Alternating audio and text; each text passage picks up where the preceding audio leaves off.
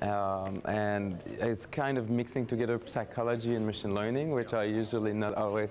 So it is really fun, but the challenge is you want to go deep enough so that they have an understanding. They just have, instead of just names, they really have an understanding, but you don't have the time to go, yeah, I have the same issue for, yeah, that I can understand. And,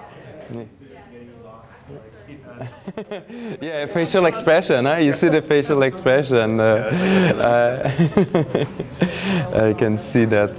We'll see how much of confusion we get from today.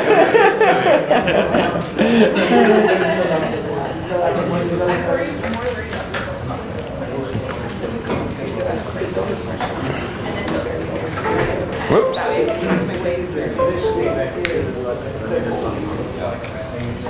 Feel better. Does it actually feel like more chilled?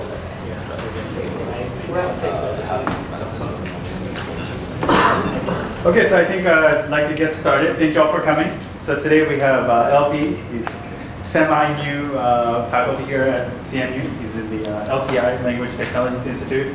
But before coming to CMU, he was at USC. And then he did all of his graduate work at MIT. And if you have read through his bio, you'll see that he's gotten a lot of media attention. And of course, he has 7 Best Paper Awards at different conferences, ACM, IEEE conferences. Really has just been very successful in his early research career.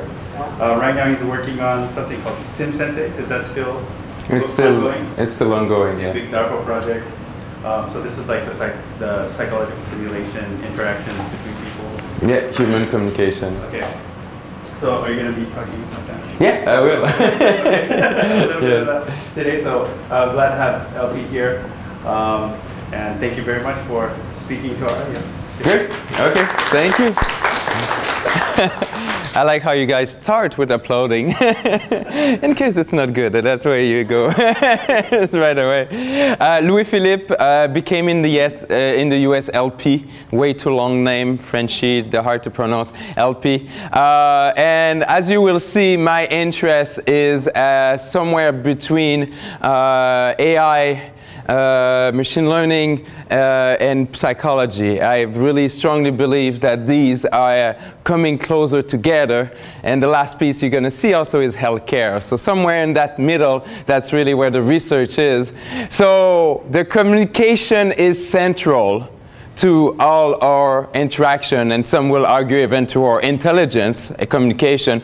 Really early on, we learn to express emotions, happiness, surprise, or even sadness. This comes really early on. And if you think about the relationship between a mother and her child, communication is at the center. And as we grow up, we learn different aspects of it to the point where we're able to work in that kind of environment. So communication is so central. So you will think when we look at computers, communication should also be central. But how are humans communicating? A lot of our communication is multimodal. The word we say, how we say these words, and also the visual aspect. What I call the 3V of communication: verbal, vocal, and visual.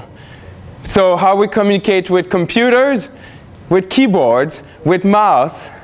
These are the earlier. And as we're now building new approach to, and I think there's a lot of them building here, we are seeing new ways of communicating with computers. I personally believe that one of these ingredients has to be human multimodal communication. We need to have computer able to understand, analyze, and maybe even generate this aspect of communication. So when we think about building these new embodied AI or embodied intelligent machine, or even the non-embodied one, embodied meaning that there is a body like a virtual human, like either a virtual human or a robot, or when you look at non-embodied, all of these cell phones, I strongly believe human communication will be centered to that. So when we're building and learning that, you have to think about 4 main aspects of human communication. The first one is each behavior A smile has its own dynamic. The multimodal is this aspect of speech, gesture, and vocal, but there's the interpersonal dynamic that you have to take into account, and also the social. Let me give you more details what I mean by each of them. And each of them, what's interesting, they each bring some interesting research questions. So, what is behavioral dynamic? And a good example, what I call the 50 Shades of Yeah, is listen to this. This is from a meeting. We have plenty of meetings. And an hour of meeting, and I picked only the yeah, of all in this meeting. And look at the intent behind each of them, and just how slightly changing the vocal aspect will change the intent of it. Second of it, if you are in the speech community, try to find the identity of that speaker. He's a really well-known speech researcher.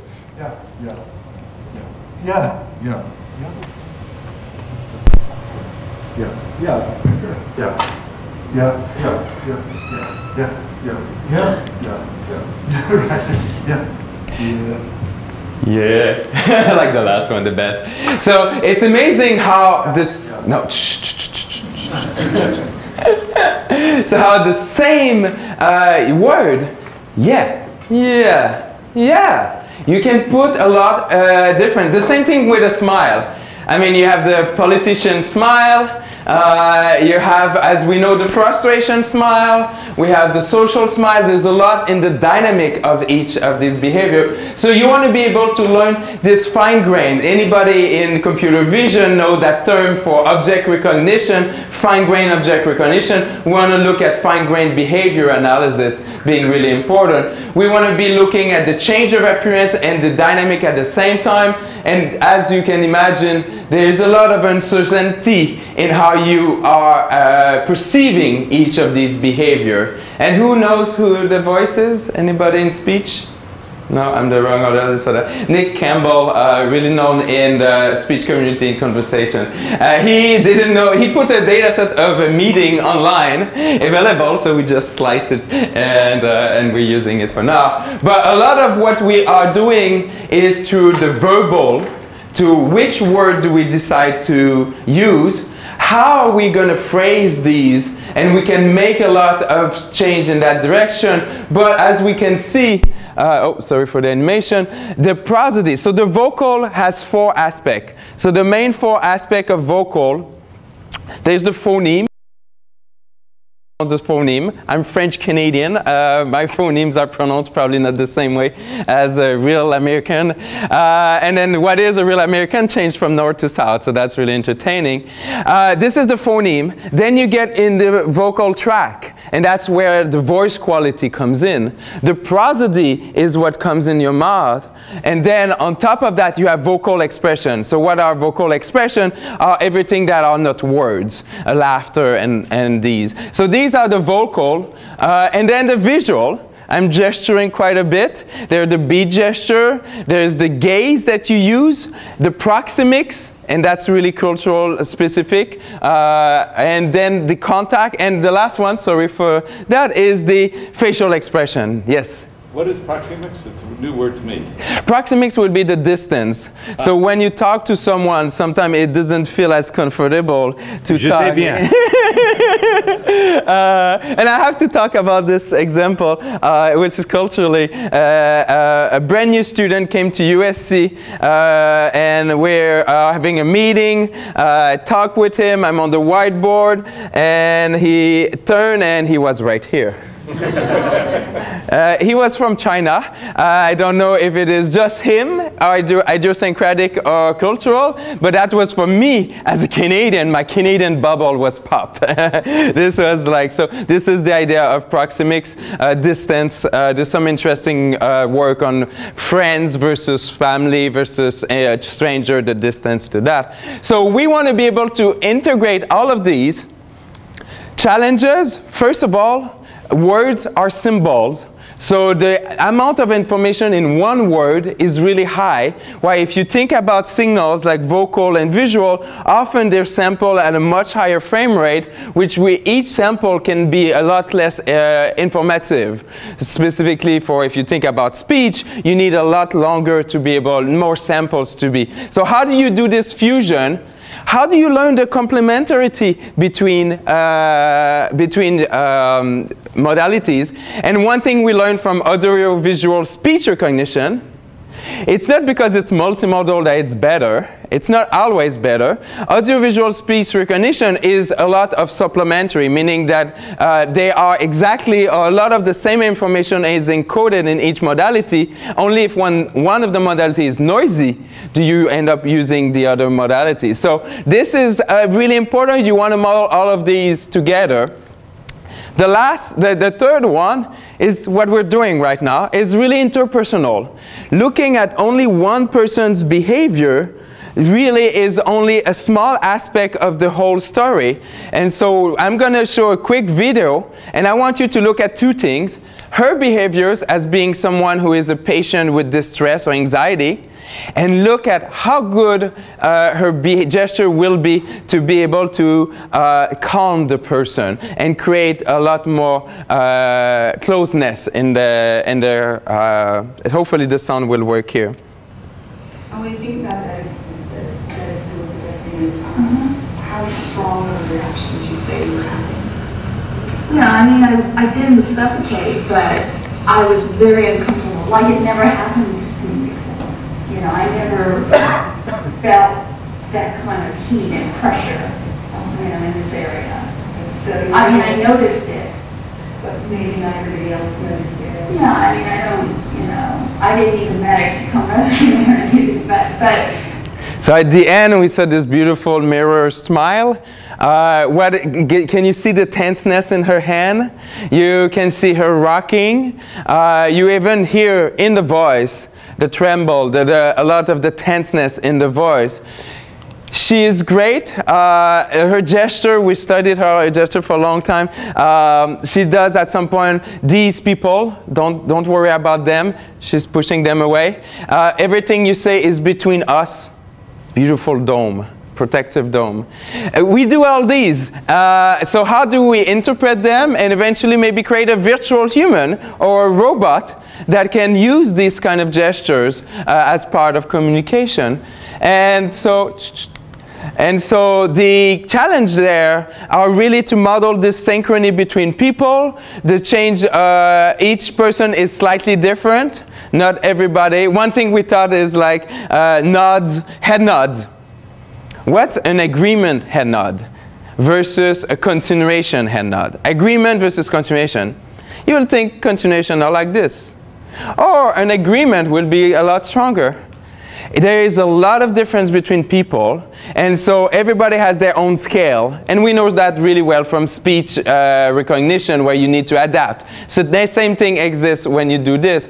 And the last one, which we had already an example with the proxemics, there's a lot of change in how people are behaving from culture to culture. There's a great example, Japanese. Sometime when you have someone of a higher rank, you may not explicitly say no, but you may bring it into your behavior that this is something you are not as positive about. But these difference, French Canadian are large, no? How do you, no, well, not to give some joke. But yeah, there's a lot into the cultural, and that's really important. I'm not going to focus as much today on that aspect, but I think this is where a lot of the research is going on now. How do you look at it international or into the different cultures? So, why do you care about all of this human communication dynamics? It has a lot of possible application. The first one I believe is going to be seen in the short term is medical.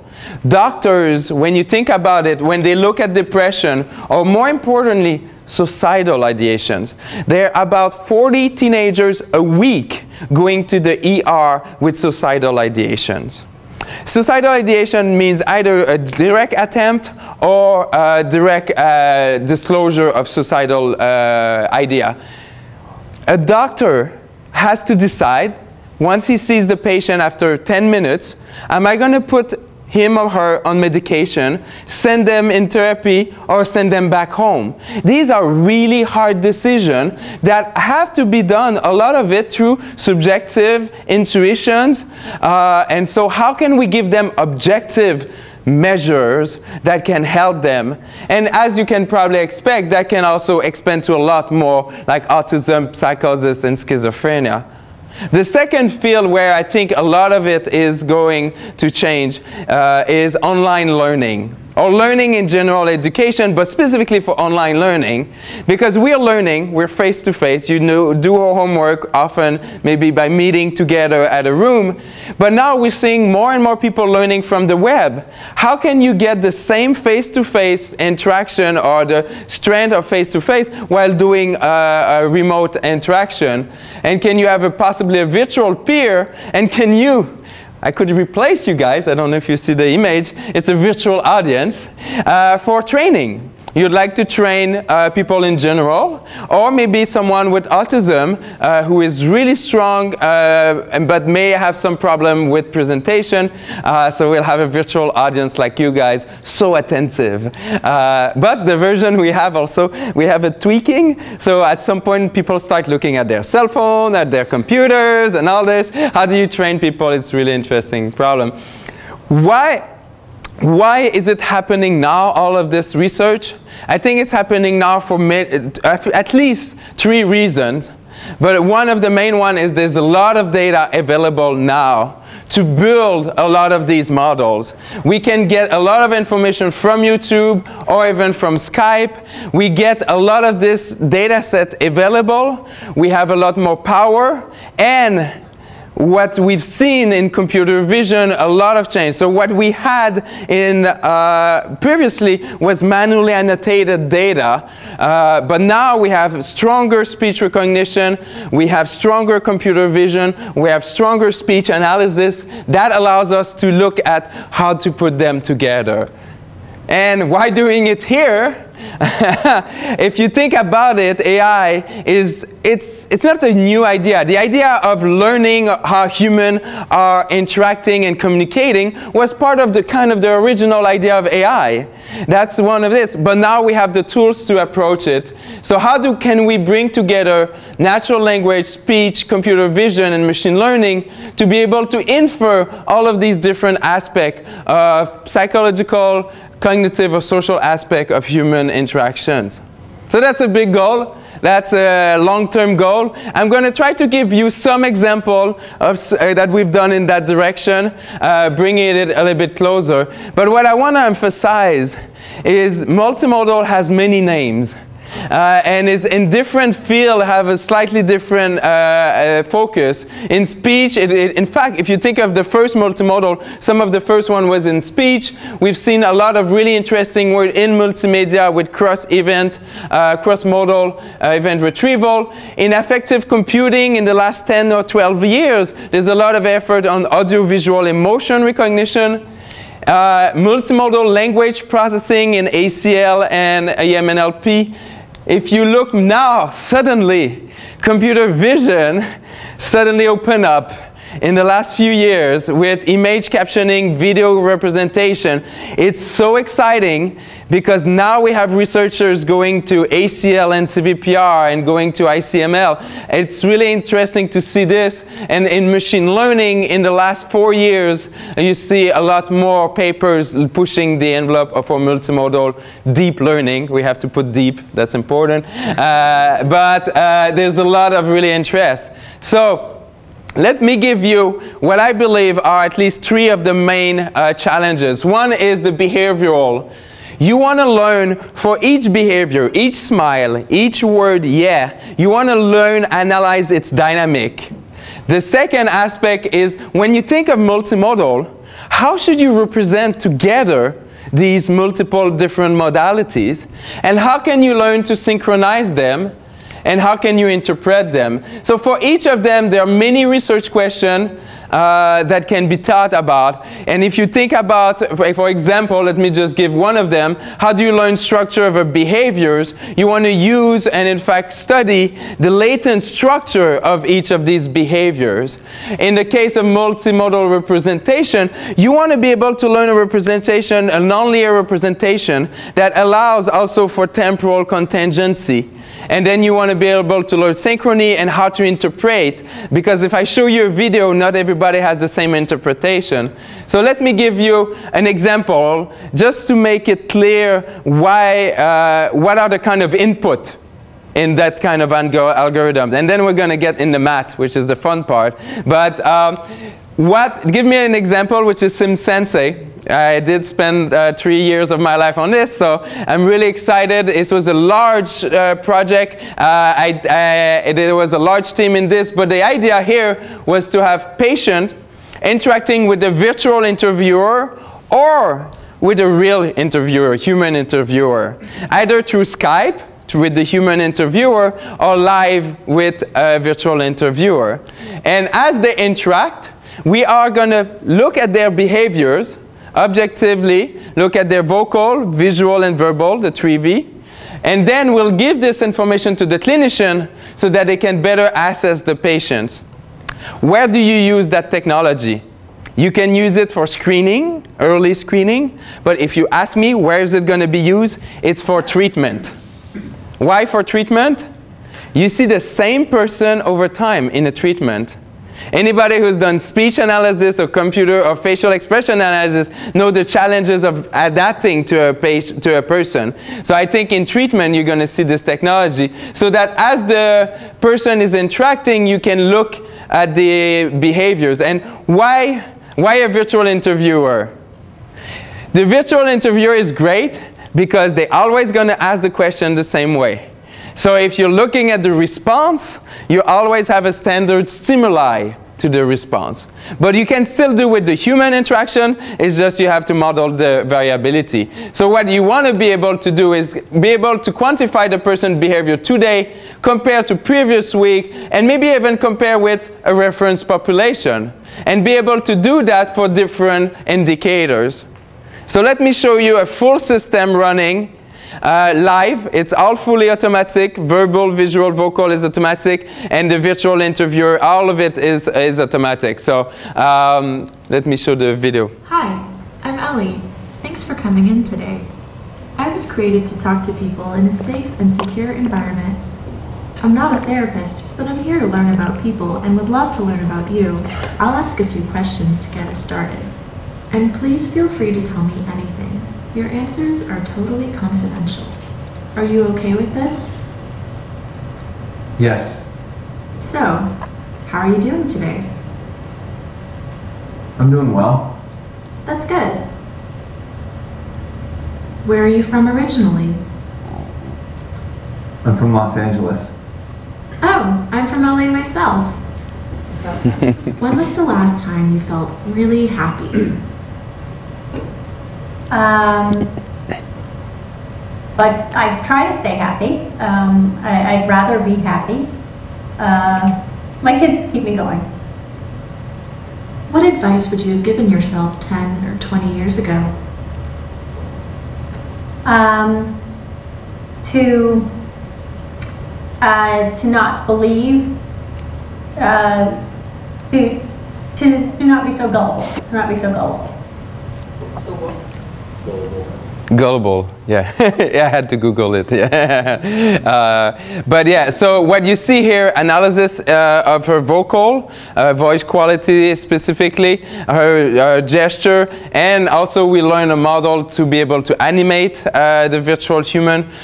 So what are the algorithms behind that kind of thing, that kind of technology? If you look at the first step, oh, yes, there was a question? Is that recorded human speech, or speech synthesis has gotten much better than I knew? No, this is all voice actors. And the animations were all done manually. There is a dictionary of gestures, what's the AI into this is when should each gesture happen. Exactly the problem with text-to-speech. We started with text-to-speech. To get that level of emotion in the voice, we had to go with vocal actors. We are now evaluating the difference. So now that we have this system, we can turn on and off things, replace pieces, and we're looking at how important it was to have a voice actor. But it's ongoing research, yeah. Any more questions on the system before I go into the details of some of the algorithms? Okay, yeah. So the first aspect is we want to model for each modality independently its own structure. So for example, let's say for visual, I would like to recognize for how people are smiling, what is the dynamic of a head nod or a head shake. What is for a phrase, what are the phrases, the non-phrases in it, or for vocal, we would like to look at the tenseness or the vocal quality. And so you know really well this problem. You have a sequence of data, sequence of observation, and you want to do inference. A simple, nice, beautiful, sequential, supervised learning problem. And there's a lot of approaches that's been developed over the years, looking at different aspects of this problem, looking at generative or discriminative approaches. But what is key here is we want to be able to recognize specific behaviors, but also learn and model its latent dynamic, its hidden changes and phases. So I strongly believe, and I'm at LTI, so I'm giving you a language example, but there's the same thing also is true for all of the modalities, where an example why I'm picking language is each features is quite in itself, each word is really informative. And I tell all my students, if you use conditional random field on vision problem, that's not where they were created for. They were created for language, where each observation is really informative. So that's a side note on that. But let's look at conditional random field, where you are trying to infer from your observation, in fact, in this case, the words, you want to infer the state of the sequence, so the phrase or the gesture or the voice quality. And so in this kind of situation, as we know, nothing new here, modeling this through discriminative conditional probability, where you have two main components, the singular potential and the pairwise potential, looking at the observation, looking at the dynamic. But that doesn't model the hidden dynamic. We want to be able to learn the dynamic of the behaviors. So we will, in our case, increase this not to just model direct relationship, but to be able to learn the temporal dynamic. So if you do non-phrases, anybody's done non-phrase or shallow parsing before? Okay, no, okay, so it's new thing. Non-phrases, looking at the beginning of a non-phrase, you want to be able to identify all the non-phrase in a sentence or an utterance. If you want to do this, it's really helpful to first know part of speech tags. If you know the syntactic information, it becomes really useful. But we're lazy. We don't want to annotate that. So we want a model that learns that automatically for you. So we will use latent variables to model that hidden dynamic. And that's the same thing we'll do for gestures. In our case, we will model this by integrating over that hidden variable. And the trick here is that we will constrain each of the hidden state to be to specific label. So for each hidden state, it will be associated to one specific label. So label of beginning of a noun phrase will have 4 hidden states, and that will be the same for each of the 3. By doing this trick, what's really nice is the complexity of it all becomes exactly the same as a CRF with a simple constrained summation. By simply not sharing the hidden state between the label. We're not sharing hidden state between label. Now, what does it learn? So we're going to train this on a real data set, where it is shallow parsing. You give the words, you're not giving it any of the part of speech tags, and then you're giving the label. And what we're going to do is once you learn that model, we're going to look at the test set, and look at the hidden label, the hidden state, what are the words associated with it? What's beautiful with that, when you look at the max margin, for each of these hidden states, what you end up learning is the part of speech tags. It's beautiful. Each of them, you have one hidden state that looks at determinant, pronouns. You have and that's how usually you start a sentence. And then if you look at continuation, you have the verbs, you have the nouns, you have complements. So that's really interesting. They learn that automatically. And the same thing is true for vision. It's just a lot harder to visualize explicitly. That's why I'm using this one. The second thing I want to say is these hidden variables are learning two things: intrinsic dynamic and extrinsic dynamic. What does it mean? Intrinsic is how does the samples changes for a specific label. So if I do head gesture recognition, what is the dynamic of a head nod? The extrinsic is how often do I go from a head nod to a head shake, or head nod to another gesture. So extrinsic is the dynamic between labels. Intrinsic is the internal latent dynamic for a specific. But this is all modeled in this one latent variable. So that's beautiful. And that improves also, as I said, over at that point what was state of the art, also for vision, which was head gesture. And we've tried it for speech after that. But we're not multimodal. What we want to really look at is multimodal. We're just looking at each modality. But when we look at multimodal, the kind of data we get where people are talking, vocal, visual, verbal, we want to be able to model this jointly. You want to be able to model jointly. And what I will emphasize is I believe there's two types of fusion. There's the instantaneous fusion, where you have observation for each modality, and you want to learn a nonlinear mapping of it. And then there's the temporal one, temporal contingency, to be able to model asynchrony. So how do we address the first one, which learns a nonlinear mapping? Let's go back to that kind of framework. And now we want to learn representation. Representation learning. What should I use for representation learning? Deep. Yeah. Yeah! Yes, exactly. So we did it before it was called deep, but still. But yeah, the idea is to learn the representation jointly at the same time as you will learn also the temporal dynamic. So you will learn here how your observation through some kind of layered, and this is, I'm just showing one layer here, you can imagine you can extend that, and how it is you're going to have the usual potential function for unary and pairwise, and then we're going to add to it a potential function similar in some sense to the activation functions of a neural network. And by doing that, and with the trick, in this case, anybody doing a deep learning challenge is regularization. So how you need to be smart on your regularization. You could use dropout. At this point, I think we use L1 or entropy, but you need to regularize it really well. I think, yeah. So if you do this, what's really great is that you are able to merge, in some sense, early fusion and late fusion together. And by doing that, you do improve significantly when you look at emotion recognition. Why do you learn? Because you do two things. A first layer that learns your representation, and a second layer that learns your dynamic, your latent dynamic. And as I was said just earlier, this can be extended to deep representation.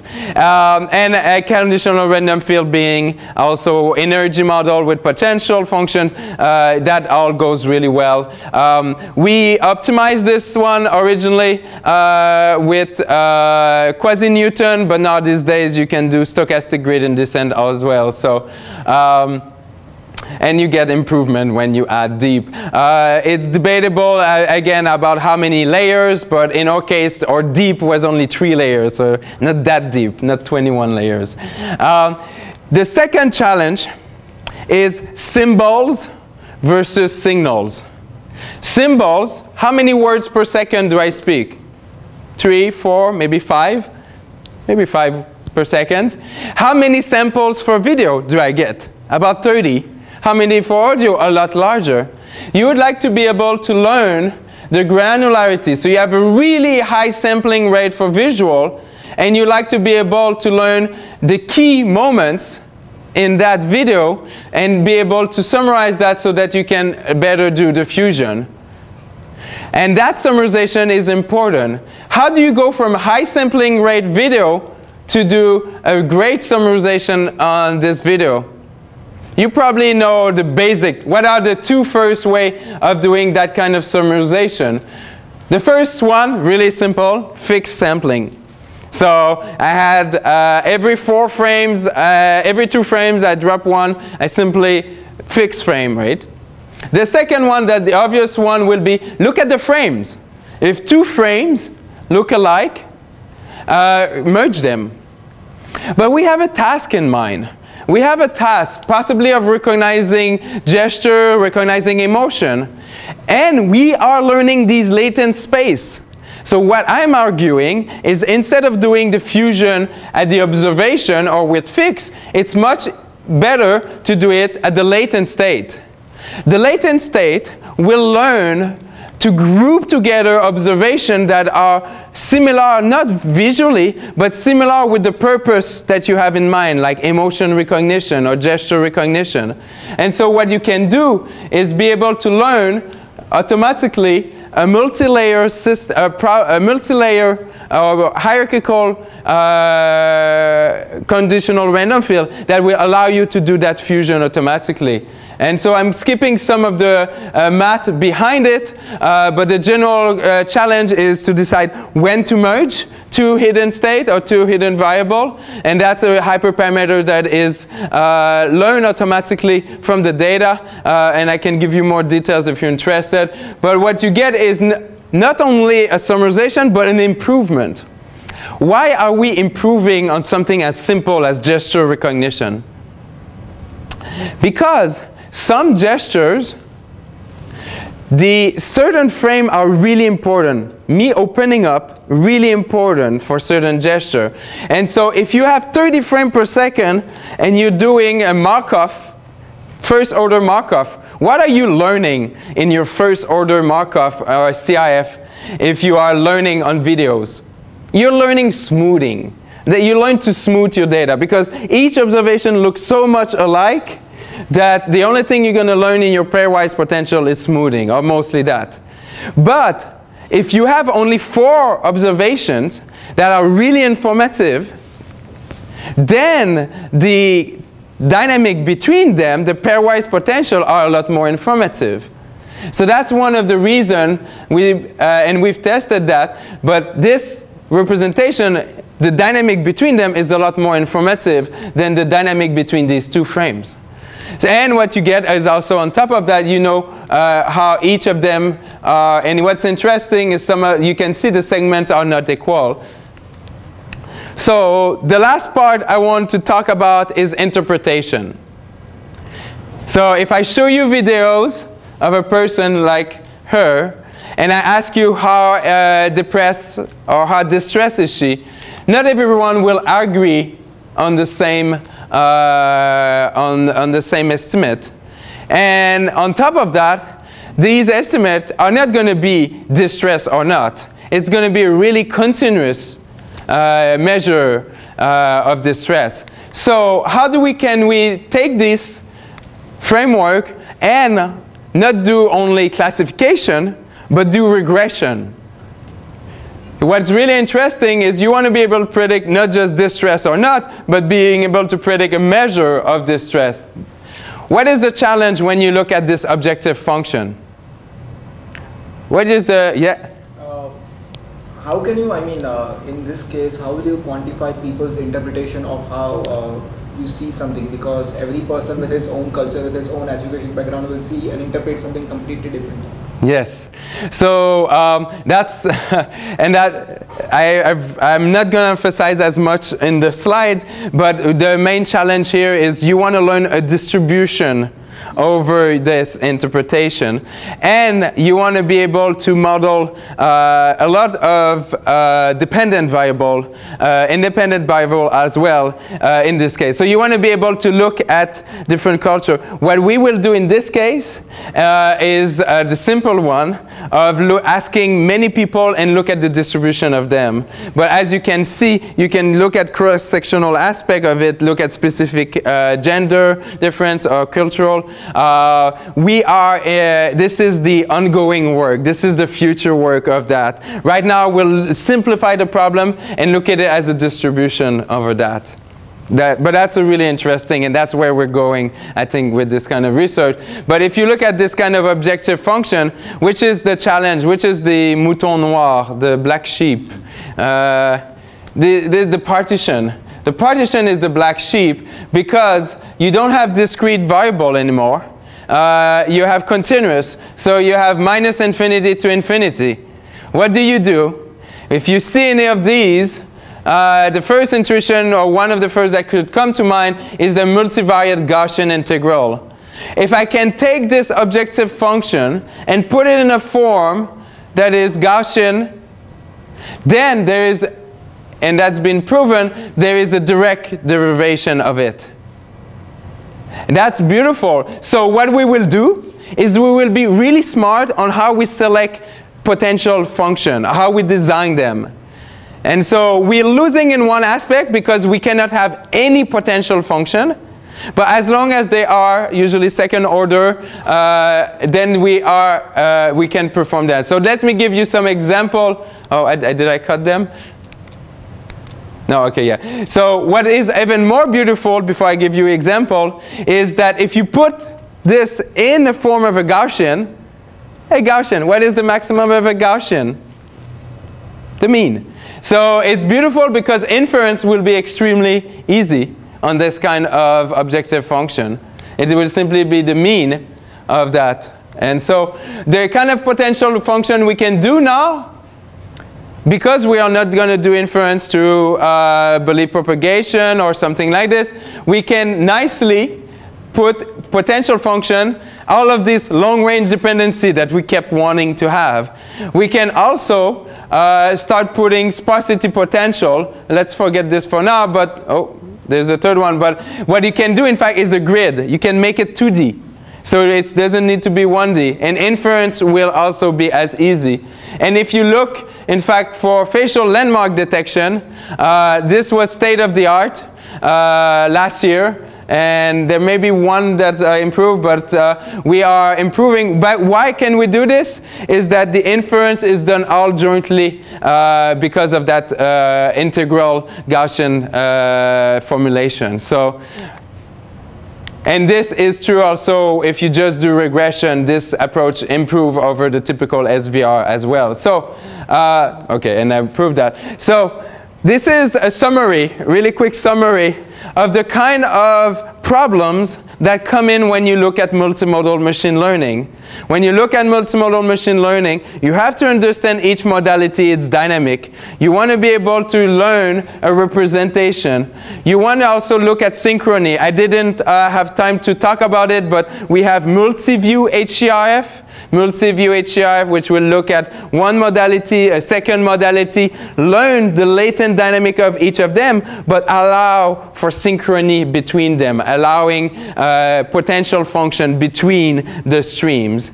And finally, we look at interpretation. There's a really interesting question of future work. If you ask me, a lot of the future work is in that interpersonal and cultural aspect of the problem.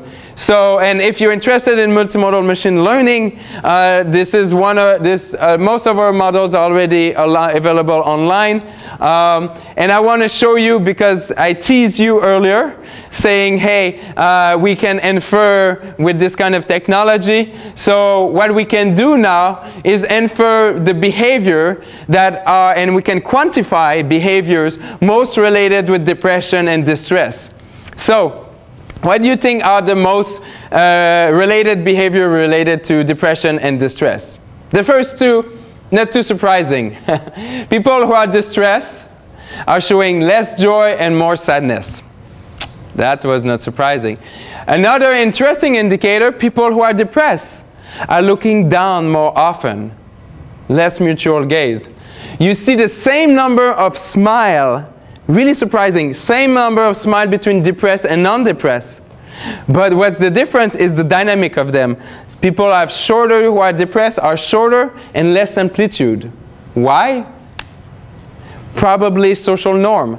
We are expected to smile when someone smiles, this mirroring, but we don't want it, so they are reducing this.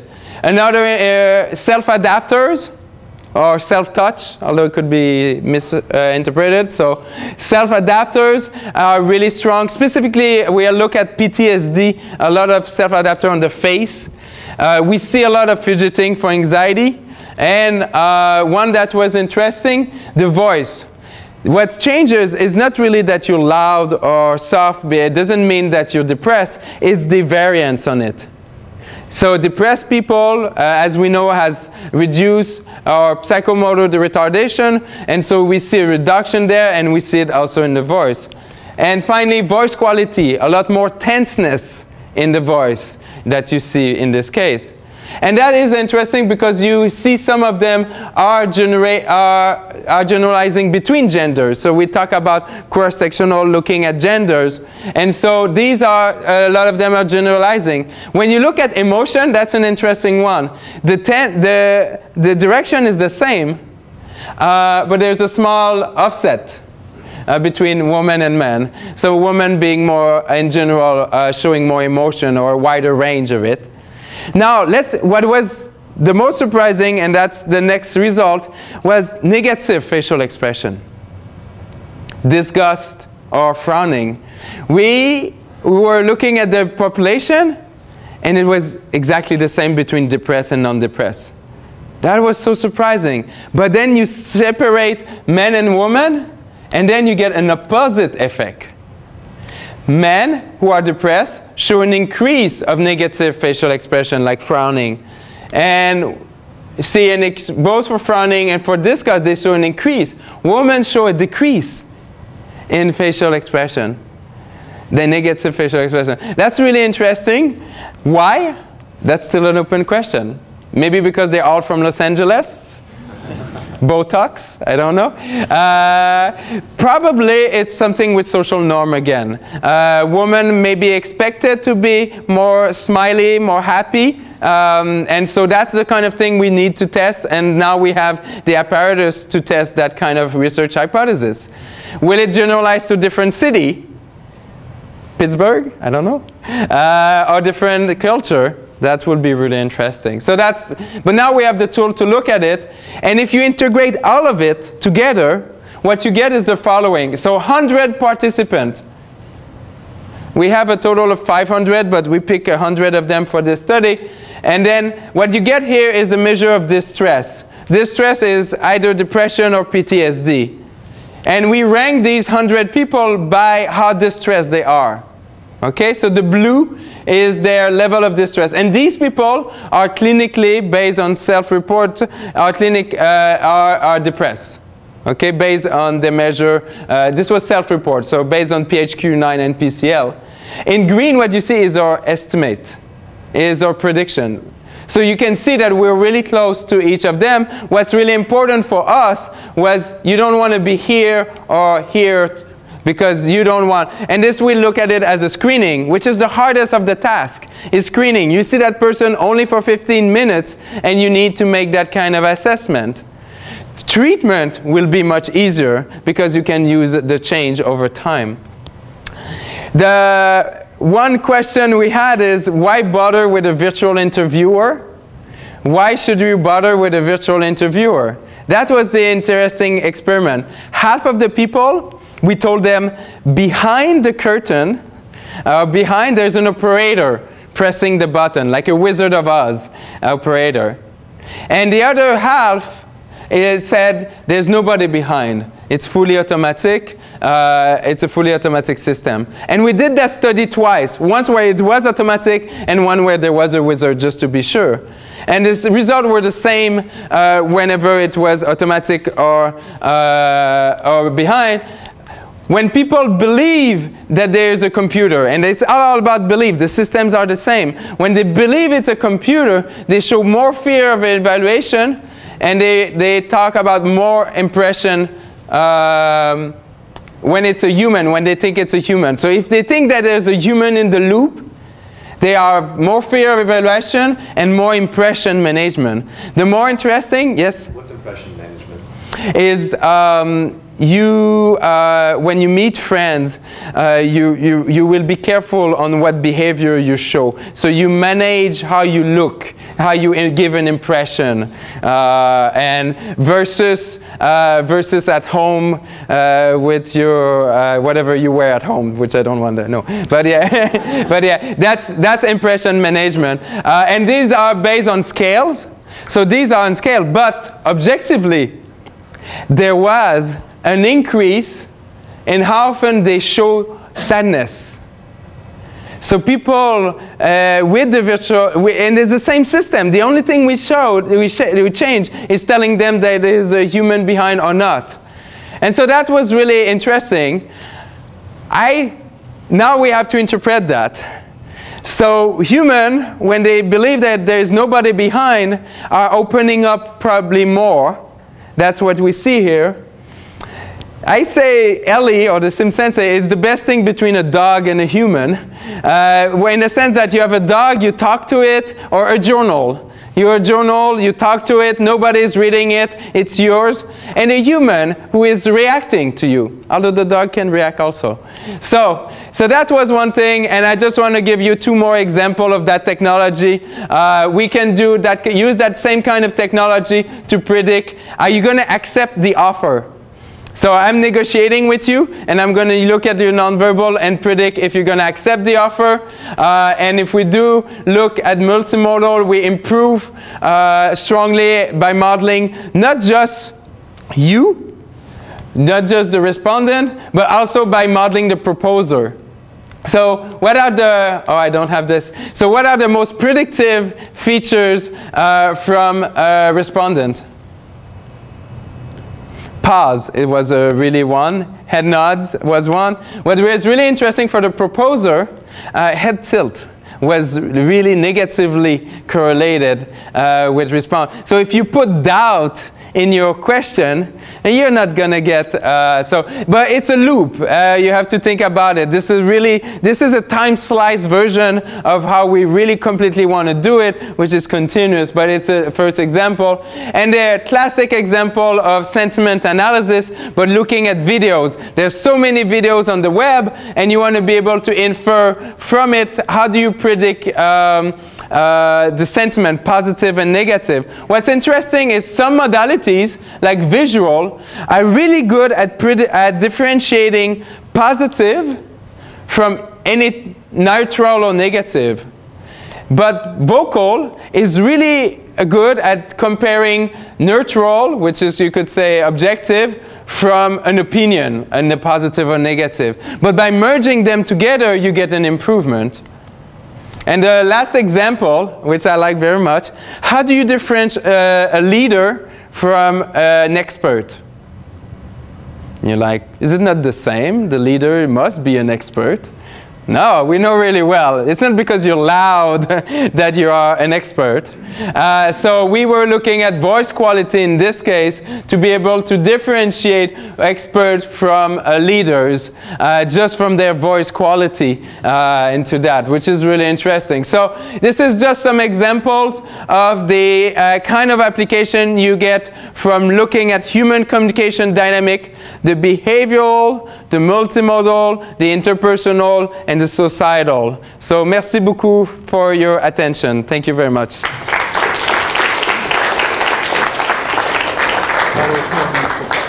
Huh? Okay, yeah, thank you. Yes? Yeah, so we have time for questions. Interpersonal dynamic. Long pause. Yes? I have a question about the video you showed with the virtual agent talking to the patient. Yes. So there was one sentence where she said, I'm from Los Angeles, and the virtual agent replied, I'm from LA too. So Does the virtual agent know everything about the patient before interacting? Or? No. This is speech recognition that happen. And we do have, so if you look at the challenge, we didn't solve NLU. We didn't solve natural language understanding.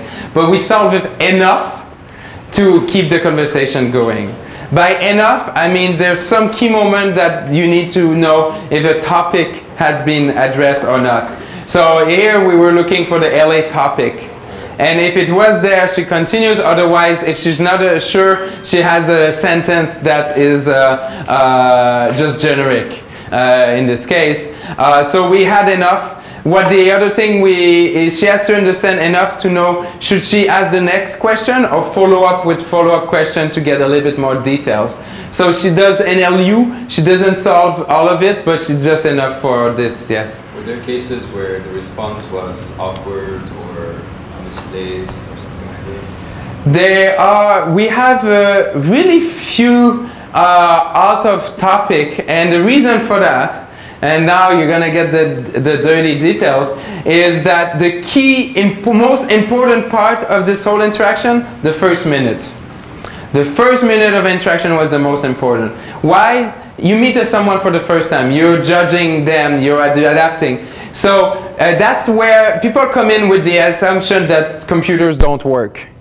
Even more if they're computer scientists, they know that they don't work. So, but the first minute is more. So we did rapport building in the first minute. That's really the key. And some of the questions are open-ended, a little bit like this. But some of them, the follow-up question that she asked after LA, is what do you hate about LA? I don't even need to hear what you said. I know what you're going to say. Traffic. So we did a lot of these questions. Some of them I can completely ignore. If I didn't get a good understanding of what you said, I will ignore it. But I need to have one or two of these questions where I clearly understood what you said. And that's the kind of thing. So that first minute is important. And then after that, most of the questions after that are open-ended. So that's mostly going to be follow-up questions, yeah. Yes. Have you explored training psychiatrists? Because I think it's really exciting if you could use this system and also like have like basically a second set of eyes on a patient where the psychiatrist could review it afterwards and say, oh, there's some signs of depression here that I missed out on. Yeah, so we're using this system for two ways of training. One is we have a virtual patient.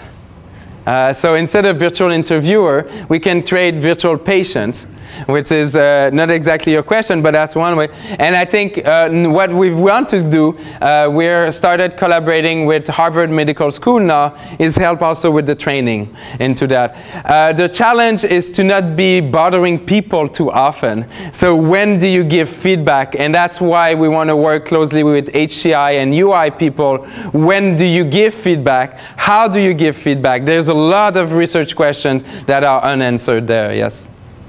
But that's why I think sensing is the part we know really well. But how are you going to share that information? There is ethics question, liability questions also. There's a lot of really fun questions also, yes. Yeah. So when people are interacting with this kind of virtual assistants in a, say, patient or a doctor environment, do they sometimes gauge the amount of artificialness that's generated by this kind of virtual assistants? And in that case, when they see some sort of artificialness, then how do they react to it?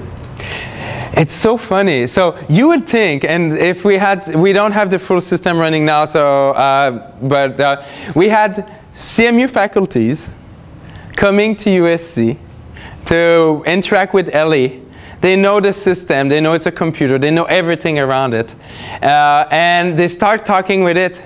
In less than 10 minutes, they started opening up, telling about their family, taking about previous personal details that I'm not going to disclose here. And it's really interesting to see the people opening up.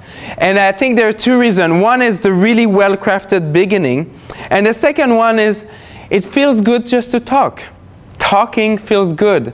Talking about these things that you're keeping inside. So it's rare that someone asks you these questions. So just to be able to talk about it. So really quickly people forget that it's a computer and start opening up. I don't think it will have worked for other domains. It's really because it's an interview. I think that virtual interviewers work. It's possible, but it's not going to work for small talk or all of these. There's a lot more AI and research to be done. But for this case, people forgot. And people were supposed to interact 15, 20 minutes. The average is more 25 to 30 minutes. So I think we only had early prototype that failed with speech recognition. Oh, how do you want to detect PTSD? Have a really bad speech recognizer.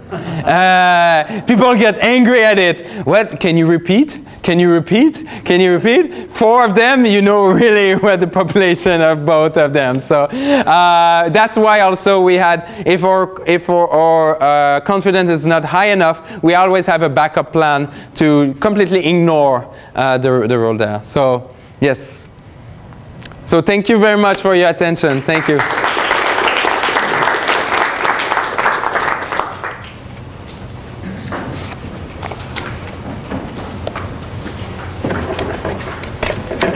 Yeah, thank you for the introduction. Thank you. I have a question now. So I'm actually working with